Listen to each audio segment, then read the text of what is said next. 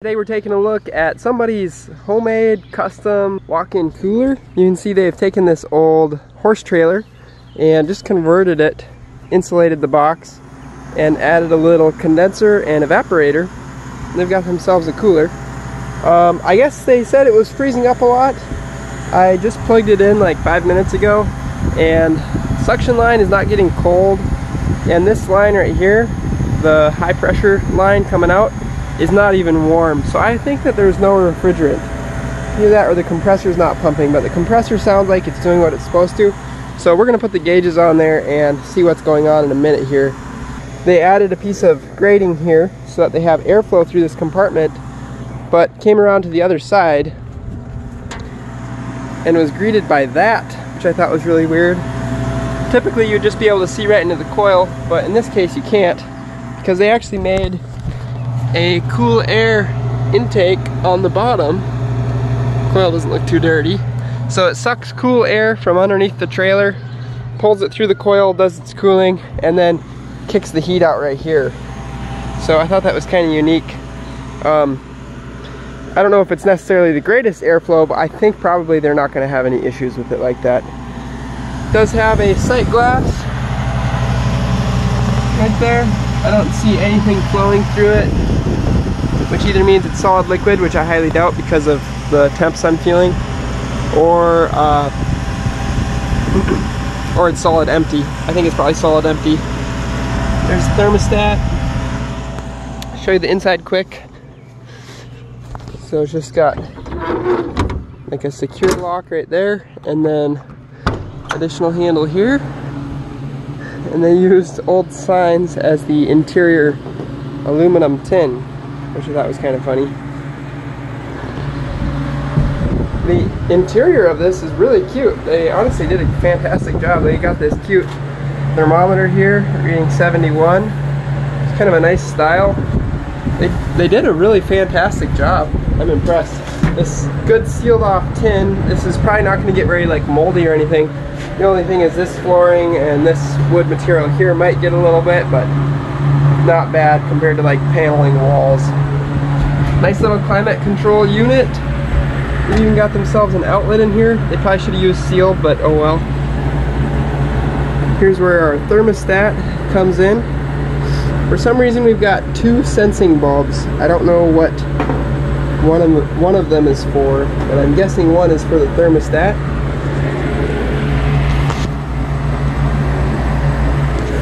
Not necessarily the easiest coil cleaning access ever, and these panels might be a little annoying to remove just because of where these brackets ended up.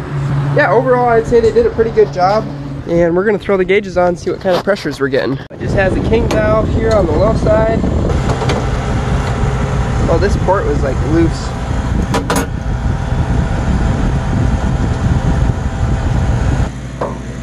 So how these king valves work is you back that stem all the way out, it closes off the port.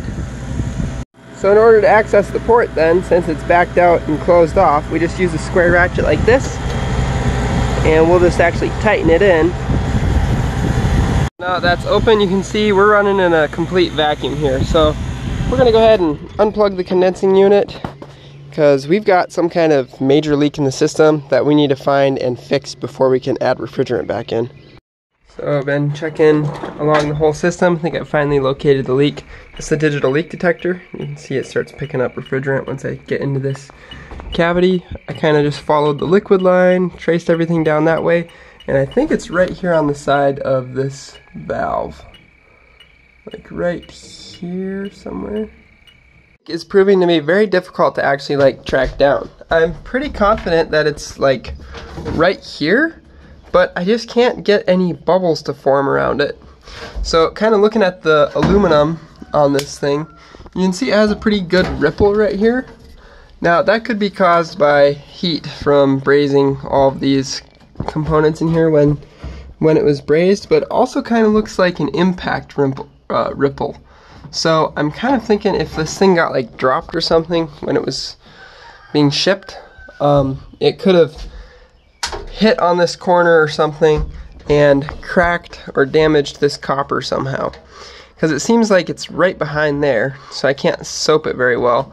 and it's almost like it's trying to bubble out the other side. So I'm going to pull this fan blade and try to soap it on that side and see if I can get it to actually bubble, because I'm getting really high readings there and really high readings there, and everything else is just kind of finicky, and we've lost like 5 or 10 psi since starting to leak check, so it's a pretty decent leak. Well, more like 5 psi.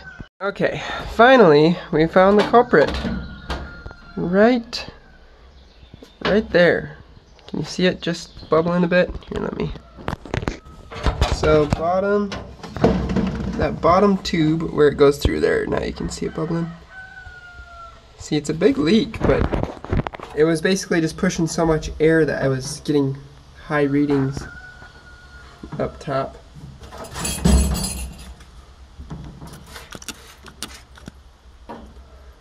So we're gonna have to try to get that fixed. It looks like it either rubbed through or cracked. Remove the drain pan entirely, drop it down, and then use our tin snip, cut the aluminum, bend that down, and then braze it shut. But that's definitely our issue. Everything else really seems pretty sound. So I got that carefully trimmed back, and you can see right on the top there's that, like, right there is where our leak is, and it's right next to the aluminum rub mark. So I think just fatigue and like it rubbing right there is what caused it to wear through. If you look at some of these other ones, see how there's like a little bit of space on the bottom and then it's pretty tight on the top. It's almost like at some point this thing got bumped so that all the copper tubing is like tightly pushed against the top of these aluminum things here. And then just down here on the bottom, this is the highest stress point since it has all of this way out here. So we're gonna take some high percentage silver braze and we'll try to hit our torch down at an angle like this. It's not gonna be a super pretty repair just because coil repairs, the aluminum always like melts back and discolors.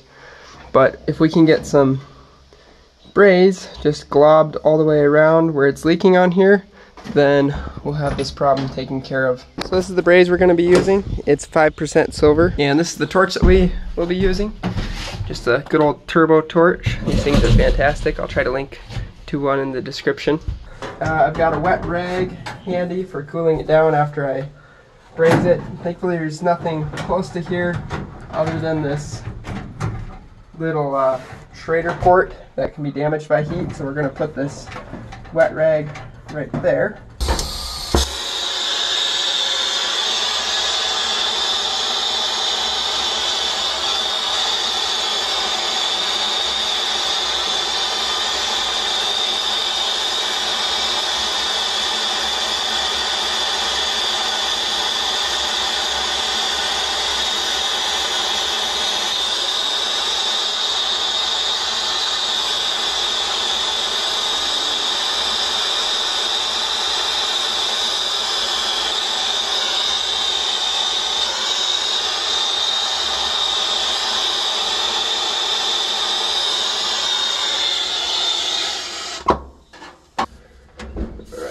Cool that bad boy off. So you can see it definitely messes up the aluminum a little bit,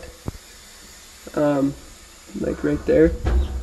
But that's just kind of how it is. So I'm going to inspect it with this mirror. Looks nice and thick on there. So I think that's going to be good. We'll pull a vacuum on it and then double check it. I just put about 10 psi into the system. I like to just pressure it up before I put the vacuum on for 30 minutes because it really saves wasted time if you accidentally miss a spot. So with that pressure in there and a good heavy soap down, you should be able to see if there's any leaks left on it. Of course, the deep vacuum method will tell us the truth if there's any other leaks in the system, but I think we probably got it. So never mind about these saying 28.7. I think they need to be recalibrated. A complete vacuum for them for some reason is 28.8 or 28.7. It never gets down to 29.9 on these ones anymore. But the microns are stable at 699, so that's pretty good. I want to get it below 500, so I'm probably going to let it go for a while longer, but I'm pretty confident that we've at least gotten rid of the leaks, and the system is actually pretty dry. So just after a while here, we'll charge it back up and see how she runs. So I'm gonna add in a solid pound, and then we'll fire this thing up. I'm guessing it'll hold like 3 or 4 pounds. It doesn't list how much.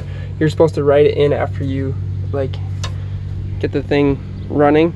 So plug it in and power it up and put in the initial charge, and then we'll actually write what kind of refrigerant and how much it's supposed to hold. Okay, let's see what it does here. High side pressure coming up, low side pressure going down. Sight glass, very bubbly now. And yeah, boy, we got some heat on there. So we're definitely going to be adding some more here.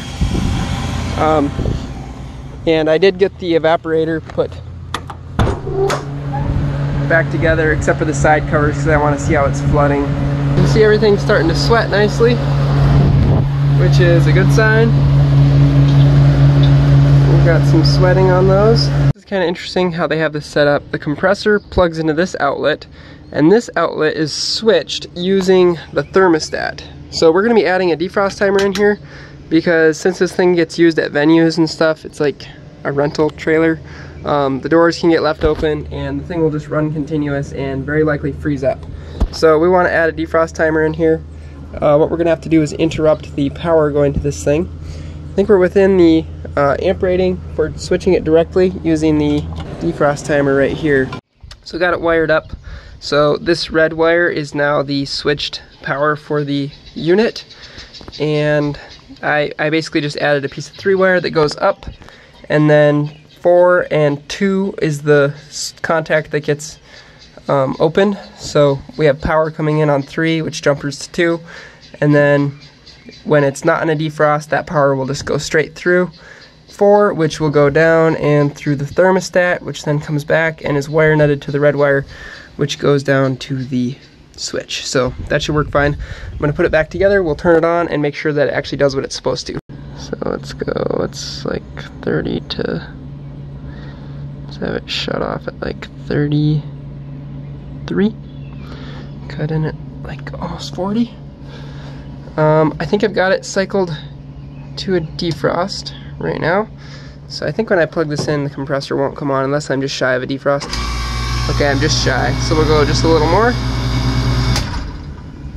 And it kicks off the compressor. And then we'll just let this run for a while. We should be, our timer motor should be spinning. You can see the timer motor is spinning. Look at that little tiny gear right above the M on model. So this thing will cycle out of a defrost, and the thermostat is just in line as well, so we can just cycle it out of a defrost manually. So I've got it set right now to defrost 4 times a day, 10 minutes per time. That's probably plenty. And I also marked this for compressor only. It's switched by thermostat, and I'm going to mark how much refrigerant and kind of what I did here. But we don't want anyone to run other stuff on here. Like, I wish this only had 1 outlet, because let's say you plugged in like another cooler or something, then we would be running too many amps through this defrost timer. You can see it says right here on 12 gauge wire we're good for 20 amps, and it talks about the supply contacts. Oh, here they are. So we're good for 40 amps of non-inductive 120 volts. Yeah, I don't want people to use this outlet for stuff. Also, it randomly shuts off both when the defrost happens and when the thermostat shuts off, just because of how this guy set it up. I don't think it's a bad way to do it, it's just a little bit unique. So there it is, all good to go. I marked how much refrigerant and what kind, and yeah, it's looking good. The line cooled down quite a bit more. It just was so hot in there that it was really moving a lot of heat. I think this is kind of neat over here. They've got their like hoses on the inside for root beer or beer or whatever, and you can just open up this little side cubby and it's all right there. It definitely doesn't look like it would be nice, but you open it up and it's just beautiful on the inside.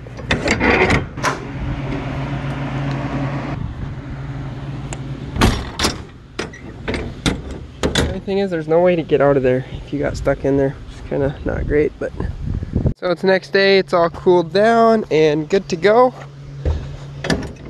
Guy's gonna come pick it up later on.